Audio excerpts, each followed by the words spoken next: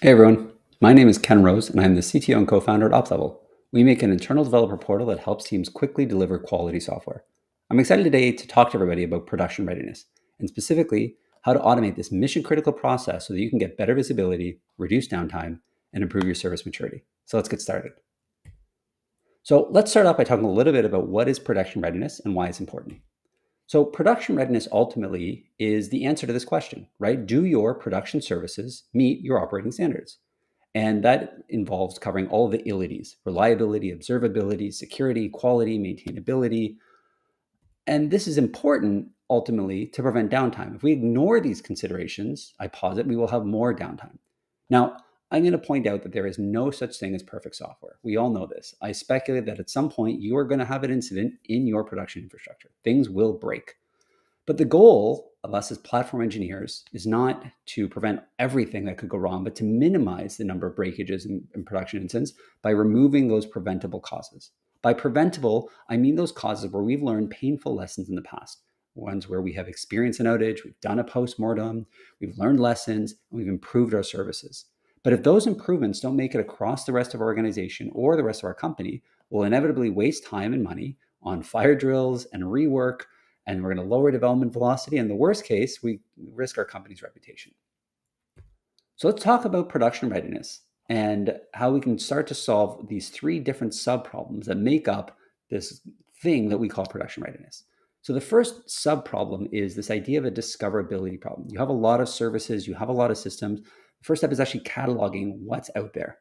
The second is a measurement problem, right? You have to determine what your production readiness model will be and how you're actually going to evaluate it. What are the properties or metrics that you're going to look at?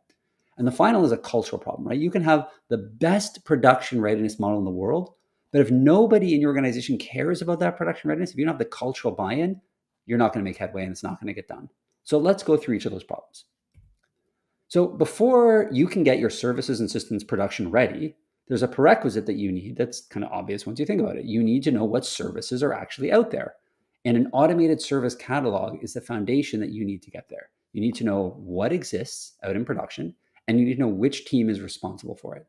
And you need to be explicit with developers about what they are responsible for. So everybody starts that process of building that catalog with a spreadsheet. But obviously, this is not automated. It has a bunch of challenges that I'm showing on the right. So let's not do that. So let's say you wanted to build a system that could automatically populate a service catalog. Where would you look, right? What are the sources that you would look at? Well, there's actually a bunch that are here, right? We could look at Git repositories. We could look to see certain directory structures that correspond to services instead of libraries, or look for the existence of a Docker file that is exposing a port, let's say. We could look at our CI and CD systems every time we deploy something to production that is a service that's going out. We could look, if we're using Kubernetes, we could use the Kubernetes API to scrape and look at what things constitute services running in prod. We could look at Terraform if we're defining services there. We can look at our service mesh. One that's not on here is we can look at our cloud accounts. So we have a lot of Lambdas. We can look at third-party SaaS tools that we're using. If we have PagerDuty or Datadog or Sentry, typically all these types of monitoring tools, have a notion of a service. And depending on the size of your organization, you may not have all of your services in prod in exactly one of these places. So for completeness, you generally need to look at multiple of these sources to build a full and complete picture.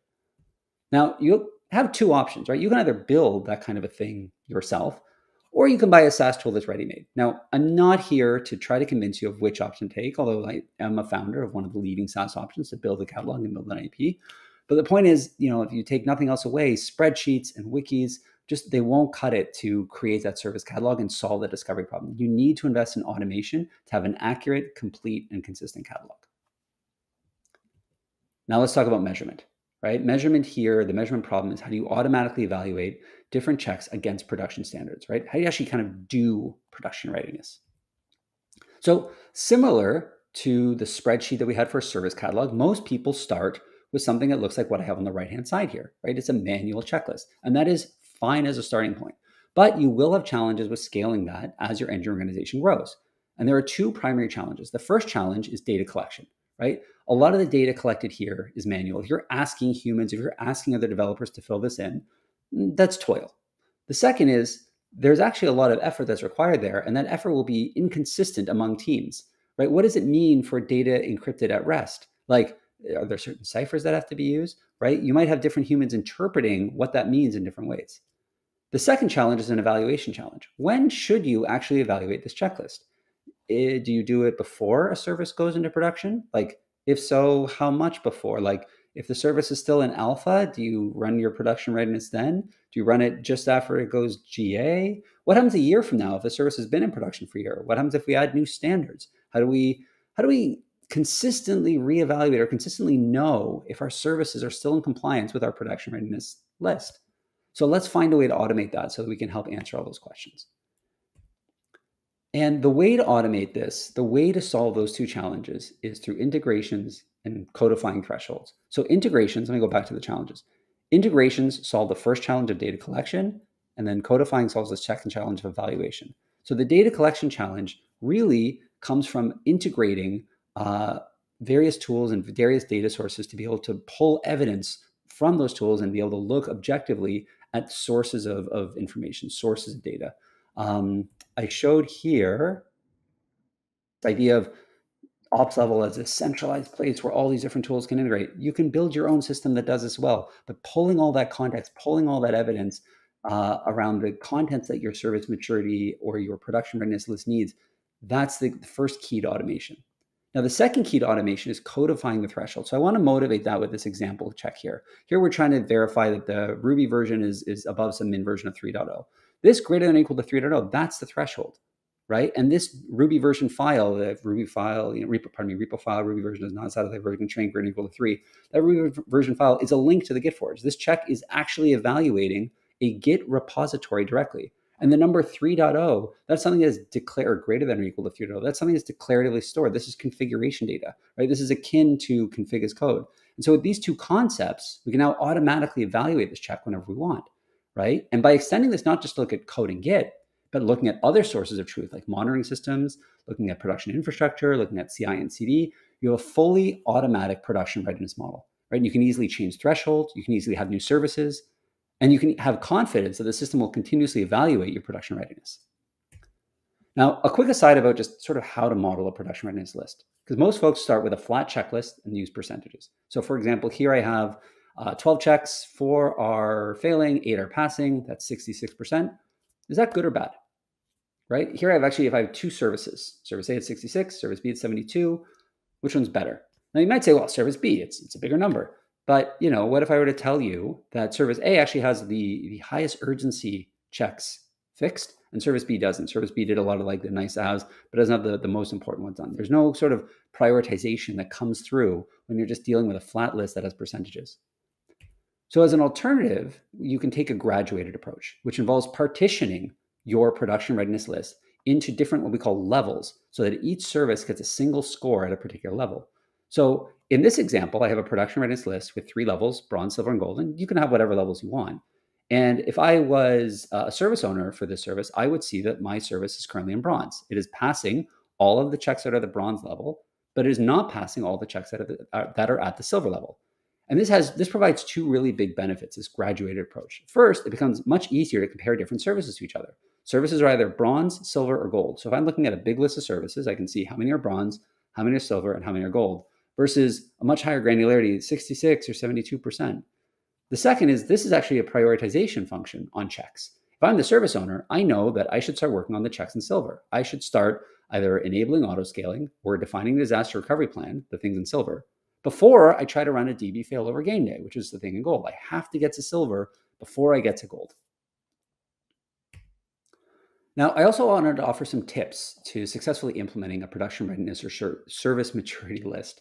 So one of them is that ultimately there's a prioritization exercise that you have to go through, right? You have to make hard prioritization trade-offs about what are the things you're going to want to focus on. And it can feel like a big investment up front, but I guarantee it pays dividends over time. A good heuristic to use in terms of figuring out what checks should go at lower levels versus higher levels is that lower level items should be items that are either straightforward for teams to achieve, so you get that nice dopamine hit like, yes, we did this, or they should highlight gigantic areas of technical risk that if they weren't taken care of, it is really like, stop what you're doing and go fix this right now. So some examples of good checks that should go into a lower level are things like, do your services have an owner? Do they have a README? Are they emitting logs or are they emitting metrics? We don't even care what the value of those metrics are. Just, is it emitting metrics? Does it have basic observability in place? Now, the final piece of guidance I can offer here is to take the decisions in small pieces. A lot of organizations, when they get started with service maturity and production readiness, they have this gigantic end state that they have in mind. They want to get everything in there all at once. They need reliability, they need security, they need quality, they need all this stuff. And that is not a great approach because there's no prioritization, right? Think about how you can sequence your checks, how to roll that out in a production readiness model, right? Think about breaking up large tasks into smaller pieces so it's more palatable and easier for teams to take on. Okay, so at this point, we've talked about how we can automate catalog creation. We've talked about how we can automate production readiness. Now we have to talk about the third problem around culture. And unfortunately, I have not yet found a way to automate this one because this is a people problem. This is not a technical problem. But nevertheless, I do have some tips that I can share about how to build a culture that centers around production readiness. So we don't have a lot of time left, but I do want to point out I have a longer talk on exactly this part on Ops Level's YouTube page where I go much deeper into how to encourage adoption of production readiness and get that cultural transformation. But the abbreviated form of that is these 3 steps. The first is that culture starts at the top, right? This is a hard prerequisite. You absolutely need buy-in at the highest levels of your company that all this production readiness work that you're advocating for, everything you're asking developers to do is actually important. And that means getting buy-in from your CEO or your CTO or your VP of engineering or your head of SRE, but that cultural change needs strong leadership alignment to work. The second big thing is being ruthless on the prioritization step, right? You need to, again, invoke some hard decisions. And those generally should involve other senior stakeholders in your company. It'll involve folks from your product team because there's going to be a balance between how much work is being put into production readiness efforts versus how much work is going against your product roadmap. As well, you'll want to pull in folks, subject matter experts from your security team, from your platform teams, from a QA team if you have it, right? You want to start and create a rubric that is as minimal as possible, contains items that everybody agrees are critical and important. Now, this is a great time, again, to loop in your senior leadership team, right? They can help break ties so they can help force prioritization decisions between competing items. And the third thing is that once you've finally decided on kind of what's important and you need to actually execute on that production readiness model, a great way to do that is by incentivizing teams. And I want to talk about different mechanisms that you can use to incentivize teams and kind of accomplish this goal of driving production readiness. So we have seen a variety of approaches that work across the customers, that we have at Ops Level, and they vary all the way from small architectures to organizations with thousands of services and engineers. And I'm going to talk about kind of 3 different approaches that we've seen work. One of them is a people-based approach, right? Which is you set down top-down visibility and goals. So as an example, we want to have an SLA of fixing critical vulnerabilities within 7 days. You set that as a goal. Teams rally around that goal. They understand that goal, and everybody's working towards that.